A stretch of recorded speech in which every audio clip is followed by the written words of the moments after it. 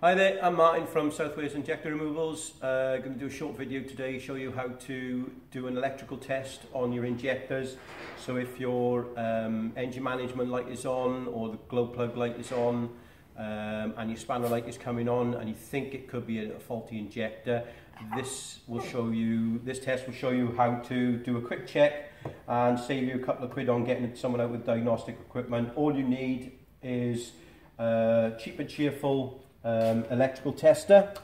The main thing you're looking for on your tester is that upside down horseshoe, that's ohms, and that's the checking the resistance on the inside of the injector, on the electrical side of it. I've got here a 1.9 out of the 2000 up to 2006 models. Got the piezo injectors, which is on the 2006, 2007 to 2010, and they're the solenoid injectors from 2010 to 2013, 14 models on the Traffics, Vivaros and Prima Stars. Right, so all you do, set your test meter, 2 ohms, you want 200k, which is the readings you want. The readings you're looking for is anywhere between sort of 160 and 180, maybe 190. So all you do, inside the tip of the injector, you can see 2 electrical connectors. Doesn't matter which way you do it, because all you're checking is the ohms reading. So you put one on one, one on the other, and check the readings on the meter. You want this to say 170, 180. If that goes straight to 0, you know for a fact you've got an issue with that injector. Also, to test if you've got a fault with it, is leave one of the connectors, one of the testers on the connector, doesn't matter which one, and touch it to the body of the injector. What you don't want is it to have any readings at all. You don't want continuity, which means that the wire's worn through and it's actually touching the body of the injector. So you can do it with that one, nothing with that one. So what's happened, the wires are broken inside, or the electromagnet is broken inside, and that injector is definitely faulty. This is the piezo injector, same sort of readings. Put the connector on one, put a connector on another. On this one you'll notice the readings start climbing very, very slowly. It'll go up. It will eventually stop on about 170, 180. This is also not good. Just because it gets there eventually means the injector's faulty. It needs to go there straight away and stay there. So that injector's faulty as well. It's the 2 litre. So,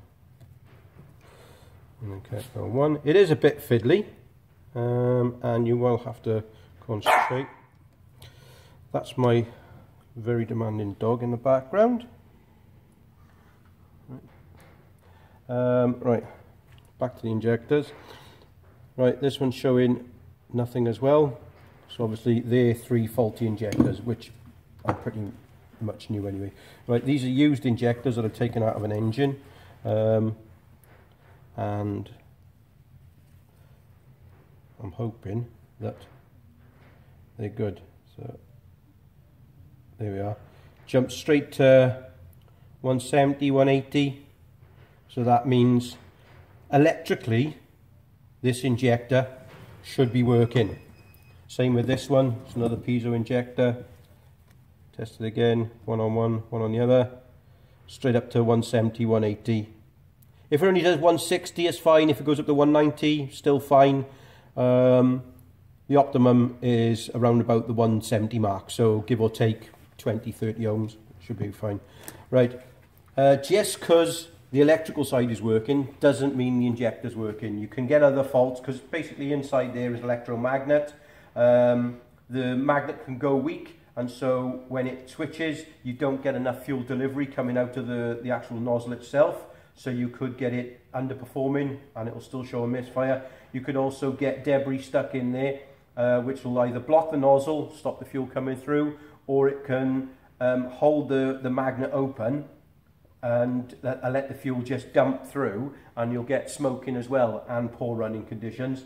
So this test is just electrical test. So if it's coming up, your normal one is your glow plug light with a little wiggly line, and then above it there's a little box with a squiggle line in it as well, and your vehicle sign with a spanner on it on the dashboard. You'll have those two coming up, which are the telltale signs for faulty injectors.